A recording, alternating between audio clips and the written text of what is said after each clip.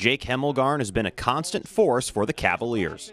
The senior quarterback has set himself up for success with his work in the offseason. I think starting getting stronger in the weight room each year and then kind of building up, and then just always in the backyard doing with my dad, which really helps just with accuracy and all that type of stuff. So just getting a bunch of reps each and every year and stuff like that. Hemmelgarn has grown on and off the field over the last 4 seasons. I guess physically, obviously the maturity, but I guess maybe the leadership part of it. He's really fairly a quiet kid, so he doesn't really say too much to the kids. But this year you can see a little bit more telling, just being in charge and saying, hey, you got this, I got this, and I guess just the maturity part that you knew that was kind of probably happening. His brother was very similar, and just this is the way he is. In his final year with Coldwater, Jake is appreciating every step of the way. I think just go out and enjoy it with my friends each and every day.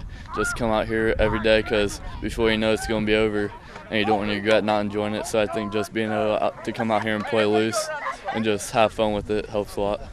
Having an outstanding senior year, Hemmelgarn has been a reliable player for this team. As you know, in football, quarterback is such a huge part of it, especially in our offense when they can run a little bit. We rely on them to run and pass. So the contributions are pretty self-explanatory, with almost 800 yards rushing and 1,800 passing, and I don't know, count for almost 30, I don't know what it is, touchdowns and 3 interceptions only. So he's protected the ball for the most part really well. Jake and his teammates have developed a bond, and that continuity will certainly help in the postseason. Just having a bunch of fun with them. They're all staying behind, so just having fun every day, coming out here, enjoying it, and having a good time. Awesome. Thanks, Jake. Yeah!